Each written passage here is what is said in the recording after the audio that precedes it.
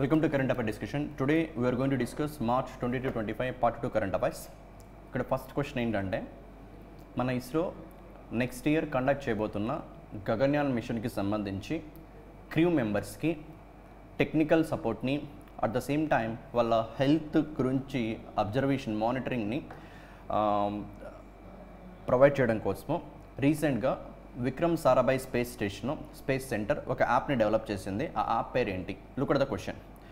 Name the app that has been recently developed by the Vikram Sarabhai Space Center, the Indian Space Research Organization, to help astronauts in the Gaganyaan space flight mission. First time Indian Space Agency ISRO conduct చేయబోతున్న human space machine Gaganyaan machine. దీనికోసం మనం Russia support తీసుకుంటున్నాం.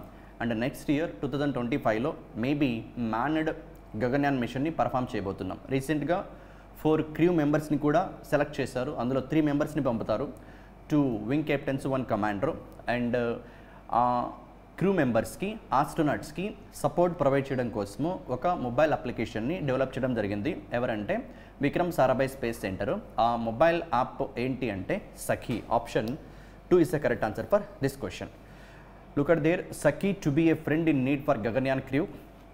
And this Vikram Sarabhai Space Center, the Indian Space Research Organization facility in Tumba in Thiruvananthapuram, has developed a multi-purpose app that will help astronauts on the Gaganyaan space flight mission carry out a range of tasks such as looking up vital technical information or communicating with one another. Okay, వాళ్ళు communicate చేసుకోవడం కోసం కానీ and ఏదైనా టెక్నికల్కి information సంబంధించిన సపోర్ట్ని కానీ provide చేయడం కోసము ఈ మొబైల్ అప్లికేషన్ డెవలప్ చేయడం జరిగింది.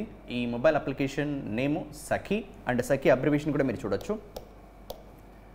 Space Born assistant and knowledge hub for crew interaction. Knowledge hub for crew interaction abbreviation important. Space బోర్ని, yes అంటే space బోర్ని, assistant and knowledge hub for crew interaction. Sakhi, SAKHI stands space బోర్ని assistant and knowledge hub for crew interaction. ఇది సఖీ యొక్క abbreviation. Among other things monitor the health of the astronauts. ఇందాక చెప్పాను, వాళ్ళ హెల్త్ని కూడా monitor చేస్తూ ఉంటుంది. Help them stay connected with the earth and even alert them about their dietary schedules. వాళ్ళ డైట్కి సంబంధించిన షెడ్యూల్స్ గురించి కూడా అలర్ట్స్ ప్రొవైడ్ చేస్తూ ఉంటుంది.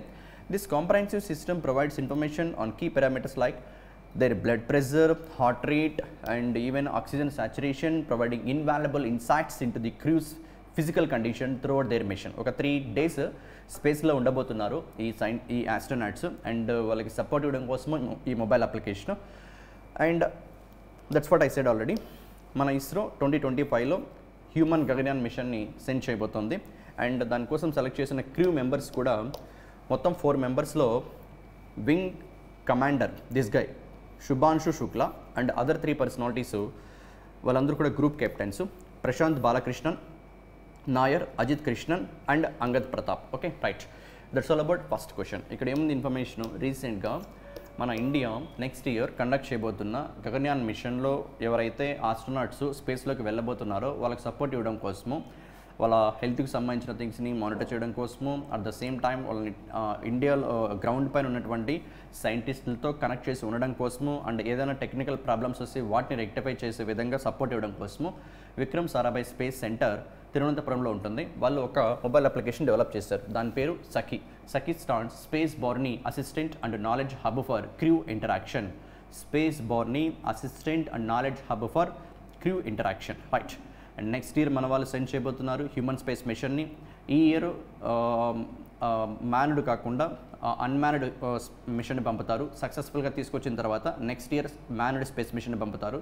అండ్ ఆ మ్యాన్డ్ స్పేస్ మిషన్లో 4 ఆస్ట్రోనాట్స్ ఎవరు అంటే Shubhanshu Shukla, Angad Pratap, Ajit Krishnan and the one more guy Prashanth Balakrishnan Nair, Ajit Krishnan, Angad Pratap and Shubhanshu Shukla. That's all about first question. Next, Paris Olympics this year 2024లో July నుంచి ఆగస్ట్ వరకు ప్యారిస్లో జరుగుతాయి, ఫ్రాన్స్లో. అండ్ ఈ పర్టికులర్ ఒలింపిక్స్కి మన ఇండియన్ టీమ్కి official పార్ట్నర్గా, banking పార్ట్నర్గా yes bank partnered with the Indian Olympic Association and has been named the official banking partner for the Team India for the upcoming Paris Olympics 2024, which is scheduled to take place from 26 July to 11th August in Paris, France. And ఈ పార్ట్నర్షిప్లో భాగంగా yes bank launch చేసిన campaign name కూడా మిల్కార్ జితాయేంగే. So the things you should remember, 2024 Paris Olympics ఫ్రాన్స్లో జరుగుతాయి.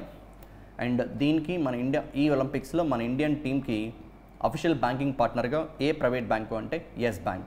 And వాళ్ళు launch చేసిన campaign name మిల్కార్ జితాయేంగే. Okay, మిల్కార్ జితాయేంగే. Right, not much to discuss.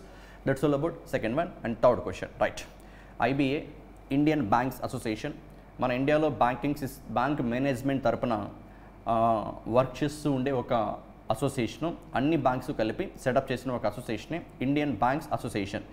ఈ Indian banks association head quarter ముంబైలో ఉంటుంది. దీంట్లో ఏ బ్యాంక్స్ అయితే మెంబర్షిప్ ఉన్నాయో, రిజిస్ట్రేషన్ ఉన్నాయో ఆ బ్యాంక్స్ అన్నీ కూడా ఇండియన్ బ్యాంక్స్ అసోసియేషన్ యొక్క గైడ్లైన్స్ ప్రకారం వర్క్ అవుతూ ఉంటాయి. ఓకే, బ్యాంకింగ్ సిస్టమ్ని రెస్పాన్సిబుల్గా ఫంక్షనింగ్ చేసే ఆబ్జెక్టివ్తో వర్క్ చేస్తూ ఉంటుంది ఇండియన్ బ్యాంక్స్ అసోసియేషను. ఈ ఇండియన్ బ్యాంక్స్ అసోసియేషను 2023-24 ఇయర్కి కొత్త చైర్మన్ అపాయింట్ అయ్యారు. ఆయన పేరు మఠం Venkatrao. Option 3 is the correct answer. And is present working as MD and CEO of central bank of India. Next, excuse me, right. And ఎవరిని replace చేస్తున్నారు అంటే Punjab national bank MD and సిఇఓగా ఉన్నటువంటి personality. And that personality if you look at here, Atul Kumar Goyal. Atul Kumar Goyal present MD and CEO Punjab national బ్యాంక్గా work చేస్తున్నారు. Here simply ఒక appointment Indian banks అసోసియేషన్లో 23-24 ఇయర్కి personality name మఠం Venkatrao. Is presently working as MD and CEO of central bank of India and he is replacing Atul Kumar Goyal, AK Goyal, and is actually presently working as MD and CEO of Punjab National Bank. That's all about third question. IBA headquarter Mumbai lo untundi. Right. That next moving to fourth question. Yeah, ఇది ఒక award ఏంటంటే Saraswati Samman award. 1991 నుంచి if you look at here, 1991 నుంచి కేకే Birla foundation with this much prize money, 15 lakhs praise మనీతో మన Indian schedule number 8th షెడ్యూల్లో ఉన్న 22 లాంగ్వేజెస్లో ఎవరైతే exceptional prose are poetry literary వర్క్స్ని చూపించుంటారో, perform చేస్తుంటారో వాళ్ళకి సరస్వతి సమ్మాన్ అవార్డుని ఇవ్వడం జరుగుతుంది. అండ్ దిస్ ఇయర్ ఈ అవార్డుని ఎవరికి ఇచ్చారంటే మలయాళం ఆధార్కి ఇచ్చారు. ఆయన పేరు ప్రభా Varma. Option 5 is the correct answer for this particular question. ఎందుకోసం అంటే ఫర్ హిస్ పొయిటిక్ వర్క్ రౌద్ర సాత్వికం. ఇక్కడ గుర్తుపెట్టుకోవాల్సిన పాయింట్స్, అవార్డు ఏంటి? Saraswati Samman award.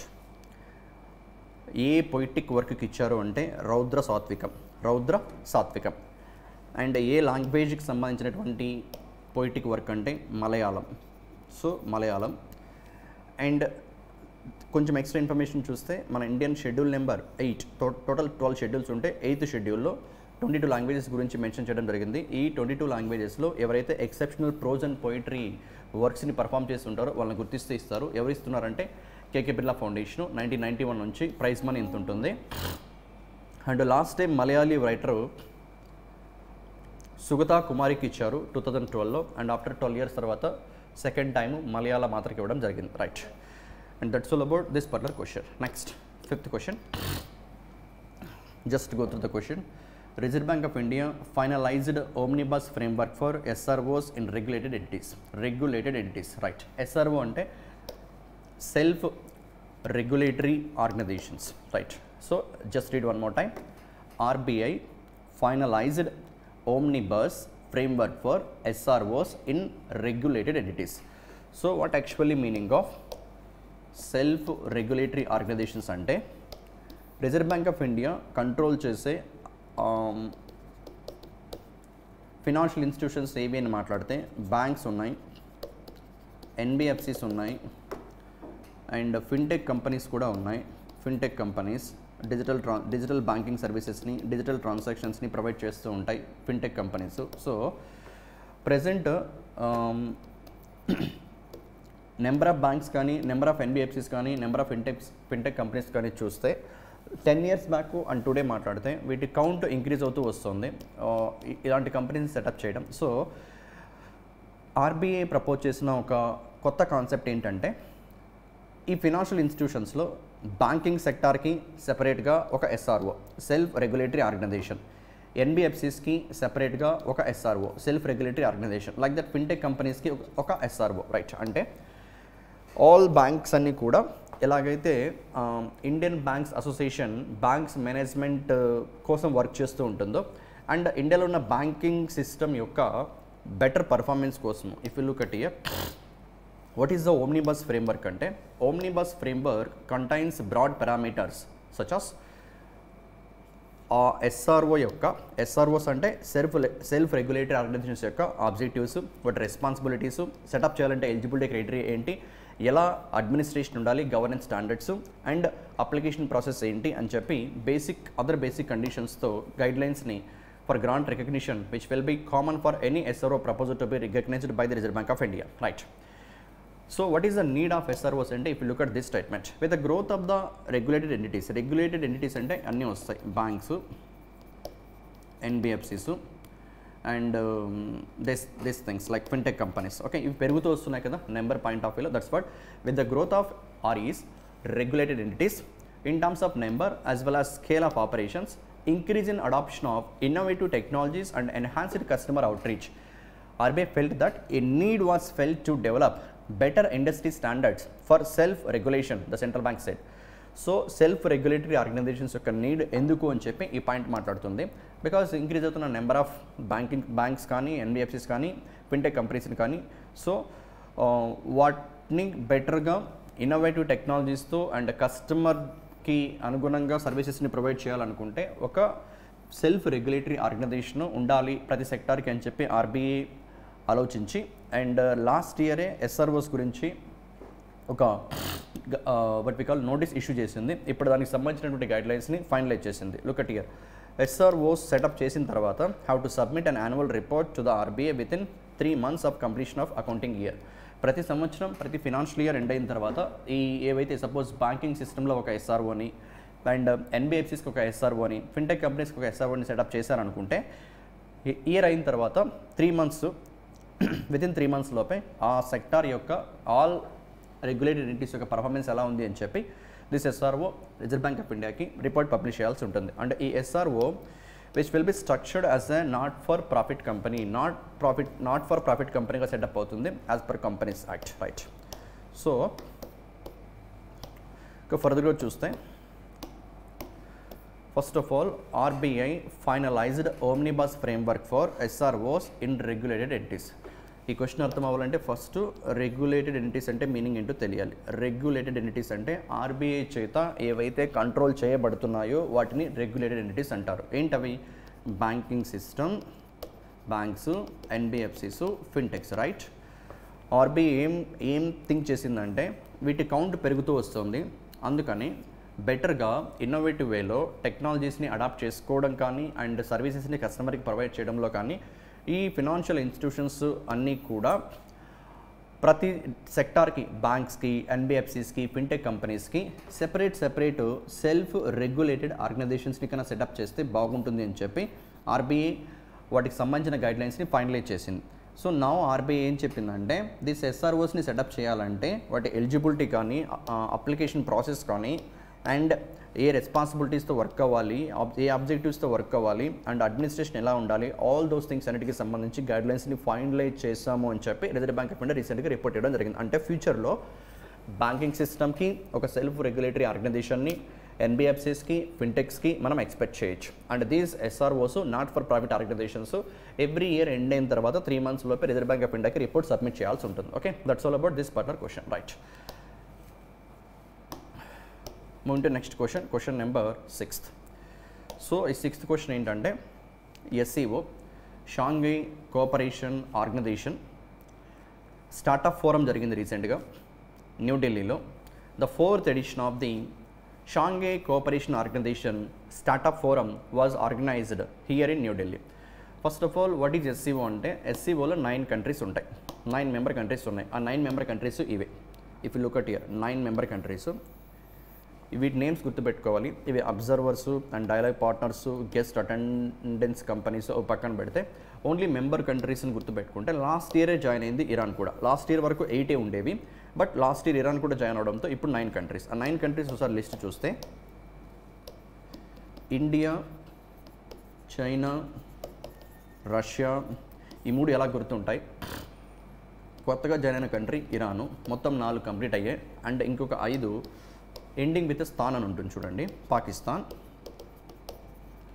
Kazakhstan, Uzbekistan,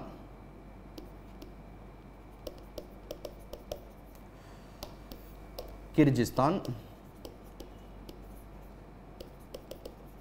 Kazakhstan. Ending with స్థాన్ సౌండ్తో 5 ఉన్నాయి. Pakistan, Kazakhstan, Uzbekistan, Kyrgyzstan, Kazakhstan, Iran, India, China, Russia. యాక్చువల్గా 2022లో if you look at year 2022లో SCO meeting జరిగినప్పుడు, SCO heads meeting జరిగినప్పుడు, హెడ్స్ అంటే లైక్ మన ఇండియా నుంచి మన prime minister, Pakistan prime minister, China president, Russia president, ఇలా heads అందరూ మీటింగ్ జరిగినప్పుడు ఈ ఎస్సీఓ మెంబర్ కంట్రీస్లో స్టార్టప్స్ డెవలప్మెంట్ కోసము అండ్ ఇన్నోవేషన్ కోసము ఒక స్పెషల్ వర్కింగ్ గ్రూప్ని ఫామ్ చేయాలని చెప్పి ప్రపోజల్ పెట్టారు.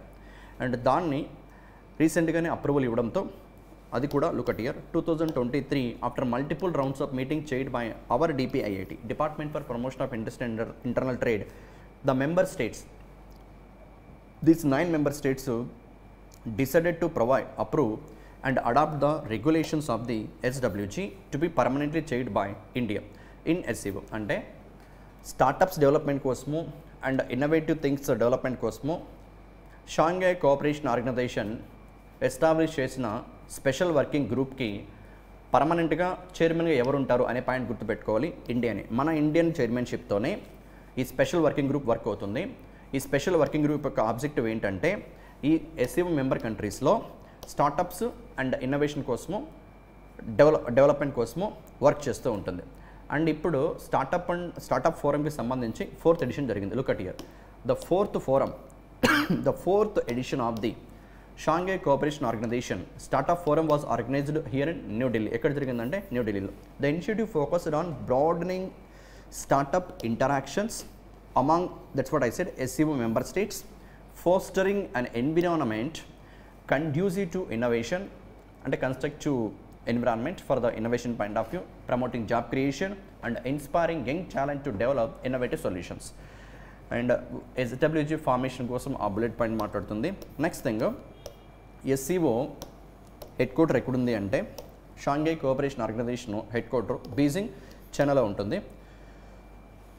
నెక్స్ట్ యాక్చువల్గా ఇప్పుడు special working group first meeting కదా, సెకండ్ మీటింగ్ దిస్ ఇయర్ నవంబర్లో మళ్ళీ జరుగుతుంది.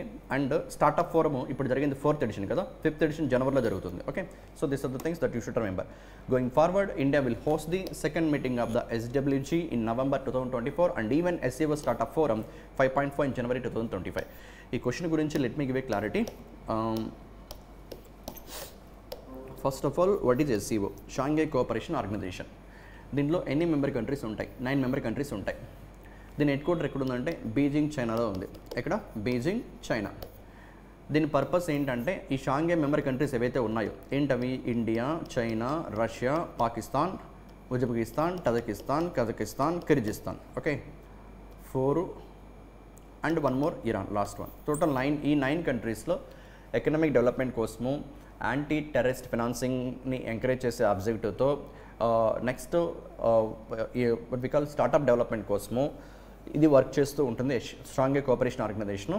అండ్ ఈ ఎస్సీఓ హెడ్స్ అందరూ కూడా 2022లో ఉజ్బెకిస్తాన్లో జరిగిన మీటింగ్లో తీసుకున్న ఒక డిసిషన్ ఏంటంటే స్పెషల్ వర్కింగ్ గ్రూప్ని ఎస్టాబ్లిష్ చేయాలి.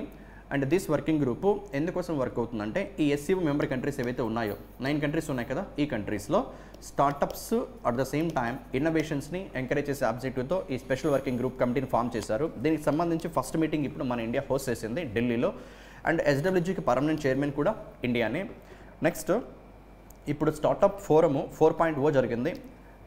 స్టార్ట్అప్ ఫోరం 5.1 నెక్స్ట్ ఇయర్ మళ్ళీ ఇండియానే హోస్ట్ చేస్తుంది. వెరస్ ఎస్డబ్ల్యూజీ ఫస్ట్ మీటింగ్ జరిగింది, ఎస్డబ్ల్యూజీ సెకండ్ మీటింగ్ నవంబర్లో జరుగుతుంది. ఇవి గుర్తుపెట్టుకోవాల్సిన points. Right, next question number 7th. Just an exercise. మన ఇండియా అదర్ 2 కంట్రీస్తో కలిపి ట్రైలేటరల్ ఎక్సర్సైజ్. ట్రైలేటరల్ అంటే మనం ఇంకొక 2 కంట్రీస్, మొత్తం 3 కంట్రీస్, ఇండియా, మొజాంబిక్, టాంజానియా ఒక ఎక్సర్సైజ్. ఇది naval exercise. Exercise name IMT. I అంటే India, Mozambique, Tanzania trilateral exercise 2024 was conducted in the month of March. ఎన్నో ఎడిషన్ అంటే సెకండ్ ఎడిషన్. ఏ ఆబ్జెక్టివ్తో అంటే obviously to strengthen cooperation between India, Mozambique and Tanzania. అసలు ఈ countries ఎక్కడున్నాయంటే, if we consider this is a world map, okay right, మనం south ఈస్ట్లో ఇక్కడ ఉన్నాం and Africa ఇక్కడ ఉంటుంది. ఈ ఆఫ్రికాలో ఈస్టర్న్ పార్ట్ ఆఫ్ ఆఫ్రికా ఈ లొకేషన్స్లో ఉన్నాయి టాంజానియా, మొజాంబిక్. అంటే మన ఇండియాకి సౌత్ వెస్ట్లో ఉన్నట్టు లెక్క. సో టాంజానియా, మొజాంబిక్ ఈ 2 కంట్రీస్ ఇండియా కలిపి naval exercise.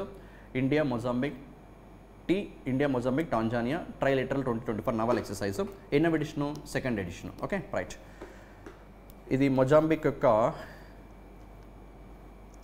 Capital Maputo, వెరస్ Mozambique యొక్క కరెన్సీ మెటికల్, METICAL. వెరస్ టాంజానియా గురించి మాట్లాడితే Tanzania capital డొడోమో, Tanzania currency shilling, Tanzanian shilling. Okay right. So simply just for awareness purpose. Now coming to this discussion. ఎక్కడ జరిగింది this event అంటే that పోర్ట్స్లోనే. As part of the exercise the Indian naval ship INS తీర్ and INS Sujatha will engage with respective navies at ports of జాంజ్బేరు, ఇది టాంజానియాలో ఉంది, and Maputo మొజాంబిక్లో ఉంటుంది. అంటే అక్కడ జరిగింది ఈ naval exercise. India, Mozambique, Tanzania second exercise naval exercise. Right. And 8th question. ఈ 8th question ఏంటంటే, ఇండియాలోనే ఫస్ట్ టైము ఒక స్టేట్ గవర్నమెంట్ ఆ స్టేట్లో ఉన్న పబ్లిక్కి, ప్రజలకి, పీపుల్కి ఆ స్టేట్లో availability of water, look at here, state water resources information system డాష్బోర్డ్ని develop చేశారు. సో దట్ ఈ డాష్బోర్డ్ ద్వారా ఆ స్టేట్లో ఉన్న పబ్లిక్ అందరూ కూడా, ప్రజలందరూ కూడా ఆ స్టేట్లో ఎక్కడెక్కడ వాటర్ అవైలబిలిటీ ఎంత ఉంది అండ్ ఆ వాటర్ అవైలబిలిటీ బేస్ చేసుకొని ఏ క్రాప్స్ని పండించాలి అనే కైండ్ ఆఫ్ క్లారిటీని ప్రొవైడ్ చేయడం కోసము ఫస్ట్ టైం ఇండియాలోనే which state become the first Indian state to launch the state water resources information system dashboard. అంటే ఈ డాష్బోర్డ్ ద్వారా ఆ స్టేట్లో ఉన్న నదులు కానీ, చెరువులు కానీ, రిజర్వాయర్స్ కానీ, ఏ వాటర్ రిసోర్సెస్లో, వాటర్ బాడీస్లో ఎంత వాటర్ అవైలబిలిటీ ఉంది అనే ఇన్ఫర్మేషన్ని పబ్లిక్కి వెబ్సైట్ రూపంలో ప్రొవైడ్ చేస్తారు. దాన్ని బేస్ చేసుకొని అక్కడ రైతులు పంటలు పండించడానికి కూడా ఏ కైండ్ ఆఫ్ పంటలు చూస్ చేసుకోవచ్చో క్లారిటీ ప్రొవైడ్ చేయడం కోసం. It's a welcome initiative. It is by the Rajasthan government. Option 5 is the correct answer. Rajasthan became the first Indian state to launch the State Water Resources Information Systems Dashboard to forecast drought and to enable, that's what look at here, to enable better water management based on water availability. Water availability base చేసుకొని బెటర్గా water management provide చేయడం కోసము launch చేసిన initiative this water resources information system dashboard. The portal was developed by department of water resources under the national hydrology project. This is the thing. This portal offers real-time information about water availability, which will benefit farmers in planning their crop cycles and irrigation. Right. Like చెప్పినట్టే ఇలా which will benefit farmers in planning their crop cycles and irrigation. That's all about that thing. And the 9th question కూడా exercise India and America కలిపి conduct చేసిన tri service humanitarian assistance exercise tiger Trump. ఇది ఎన్నో addition? 3rd addition. ఎక్కడ జరిగిందంటే Vizag, Andhra Pradesh, that is Visakhapatnam, Andhra Pradesh. Not much to discuss. America and India tri service అంటే army, navy, air force, humanitarian assistance. ఏదైనా disasters లాంటివి వచ్చినప్పుడు, అలాంటి డిజాస్టర్ రిలీఫ్ అలాంటి టైంలో ఎలాంటి కైండ్ ఆఫ్ ప్రికాషన్స్ని తీసుకోవాలి, ఎలాంటి సపోర్టివ్ కైండ్ ఆఫ్ థింగ్స్ని ఇనిషియేటివ్ చేయాలనే కోఆపరేషన్ కోసము ఈ ఎక్సర్సైజ్ జరిగింది. ఎక్కడ? Visakhapatnam, Andhra Pradesh. India and America. Excise name ఏంటంటే exercise tiger Trump. Right. Next location ఎక్కడ, ఏ కంట్రీస్ మధ్య, ఆబ్జెక్టివ్ ఏంటి? Vizag, Andhra Pradesh, Visakhapatnam, Andhra Pradesh, India, America. Excise tiger Trump, 3rd edition, and it's a tri-service exercise, and the exercise objective is humanitarian assistance and disaster relief kind of amphibious exercise between these two countries, right? So that's all about 9th question. Next, 10th question. 10th question, yeah, this is very important. Out of all the questions that I discussed today, this 10th question is the very, very important one. That's okay, right? Look at the question first. The Ministry of Finance. So, A ministry న్యూస్లో ఉంది? Finance ministry ఒక panel setup చేసింది. ఆ ప్యానల్కి head ఎవరని అడిగాను. And యాక్చువల్గా ఈ panel, ఈ కమిటీ యొక్క ఆబ్జెక్టివ్ ఏంటి? To suggest, this is the objective, to suggest అమెండమెంట్స్ to the సర్ఫసీ act and DRT acts. ఈ సర్ఫసీ యాక్ట్ని, DRT యాక్ట్ని, సర్ఫసీ యాక్ట్ని 1998లో, okay, సర్ఫసీ act,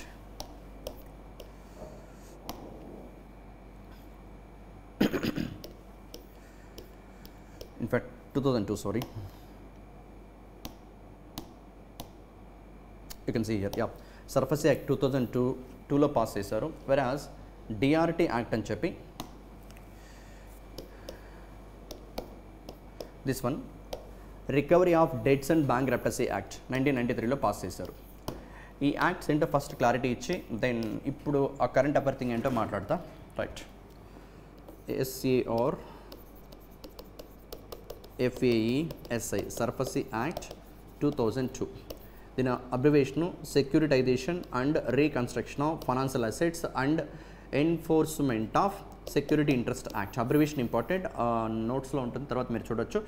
securitisation and reconstruction of financial assets and enforcement of security interest act 2002. ఇదేంటంటే బారోవర్స్కి, అంటే banks ఎవరికైతే loans ఇచ్చి ఉంటాయో బారోవర్స్కి and లెండర్స్కి, lenders అంటే ఇక్కడ banks వస్తాయి, NBFCs కూడా వస్తాయి. ఏదైనా ఫైనాన్షియల్ డిస్ప్యూట్స్ ఉంటే బారోవర్స్ పర్పస్ఫుల్గా, ఇంటెన్షనల్గా లోన్ రీపే చేయకుండా ఉంటే అలాంటి సిచ్యువేషన్లో బ్యాంక్స్ అంటే ఫైనాన్షియల్ ఇన్స్టిట్యూషన్స్ సర్ఫస్ యాక్ట్ని యూజ్ చేసి కోర్ట్ని కూడా అప్రోచ్ అవ్వకుండా బారోవర్స్ యొక్క ప్రాపర్టీస్ని అక్వైర్ చేసుకోవచ్చు. Okay, right.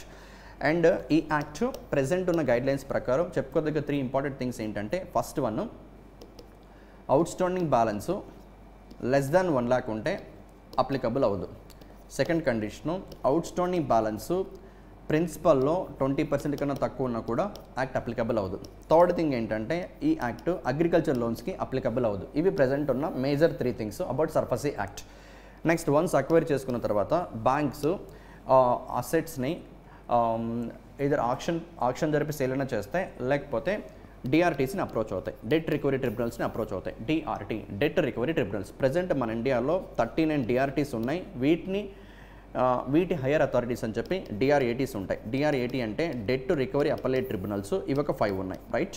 సో ఏదైనా ఈ యాక్ట్ ఏం చెప్తుందంటే, డిఆర్టీ యాక్ట్ ఏం చెప్తుందంటే, ఏదైనా బ్యాంక్స్కి కానీ అండ్ బారోవర్స్కి కానీ, ఫినాన్షియల్ ఇన్స్టిట్యూషన్స్కి బారోవర్స్కి ఉన్న డిస్ప్యూట్ 20 lakhs కానీ అంతకన్నా ఎక్కువ ఉంటే డిఆర్టీస్ని అప్రోచ్ అవ్వచ్చు. ఇవి ప్రజెంట్ ఉన్నటువంటి guide lines. So simply surfers యాక్ట్లో ఉన్న ఇంపార్టెంట్ హైలైట్స్, డిఆర్టీలో ఉన్న ఒక important point I discuss with you people. వీటికి సంబంధించి ఇవి ఎప్పుడు 2000లో 1993 ఆ టైంలో కదా, బట్ ఇప్పుడు మనం 2024లో ఉన్నాం.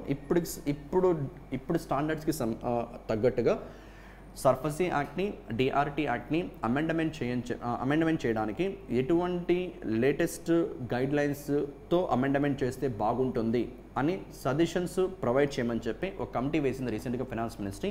ఆ కమిటీకి హెడ్ డిపార్ట్మెంట్ ఆఫ్ ఫైనాన్షియల్ సర్వీసెస్లో అడిషనల్ సెక్రటరీగా వర్క్ చేస్తున్నటువంటి పర్సనాలిటీ, ఆయన పేరు MP Tangirala. Option 2 is the correct answer. Very very important this committee name, right? ఒక వర్డ్లో చెప్పాలంటే, రీసెంట్గా ఫైనాన్స్ మినిస్ట్రీ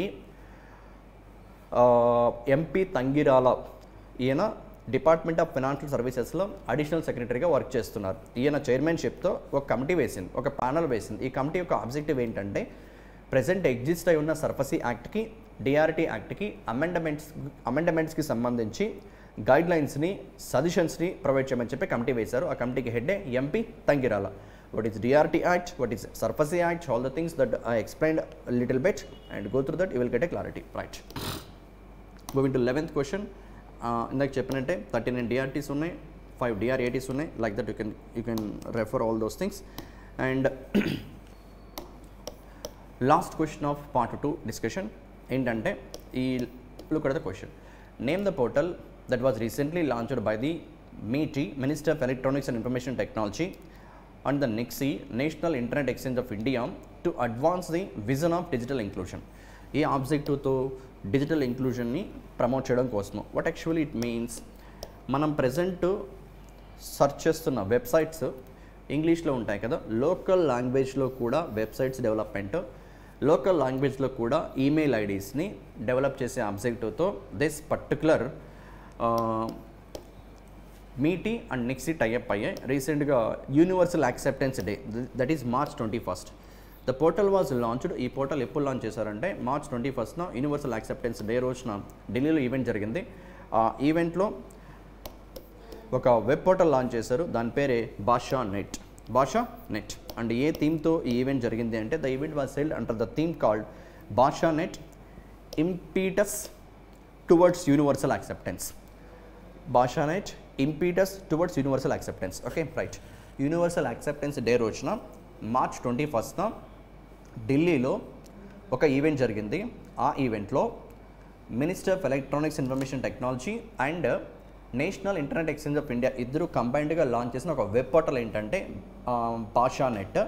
ఈ భాషా నెట్ యొక్క ఆబ్జెక్టివ్ ఏంటంటే, local లాంగ్వేజెస్లోనే multilingual internet వెబ్సైట్స్ని, local లాంగ్వేజ్లోనే వెబ్సైట్స్ని, mail ఐడీస్ని develop చేయడం, ప్రొవైడ్ చేయడం.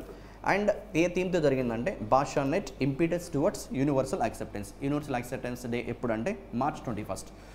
So that's all about part 2 current affair discussion, and part 3 also is there. We'll discuss those things in a different class. Thank you. Check care everybody. Fine.